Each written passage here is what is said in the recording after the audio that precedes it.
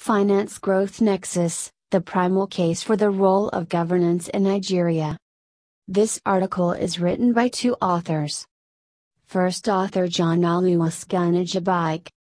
Second author Ifeanyi Fagbemi. Over the years, divergent views on finance growth nexus have shaken the confidence of policymakers in developing the essential blueprint of financial sector policies fundamental for overhauling the economic structures in most African countries. In view of this paper largely evinces the critical development challenge plaguing Nigeria in terms of building effective regulatory framework that could engender a developed and well-functioning financial system. With the use of a RDL bounds test approach in the pairwise Granger causality test, the joint effect of financial development and the quality of institutions on Nigerian economy is examined between 1984 and 2017.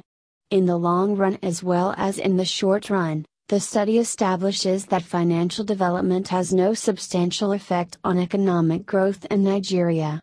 Further findings indicate that the quality of institutions in the country does not significantly affect the economy.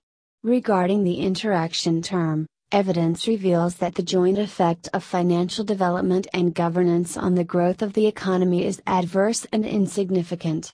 The implication of this is that pervasive weak institutions and ineffective financial system could be harmful to economic performance.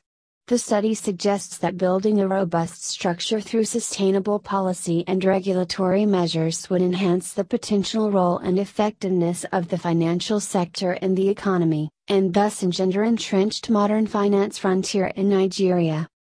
Thanks for watching this abstract video of American Journal of Social Sciences and Humanities Volume 4 Issue Number 2 published by Online Science Publishing.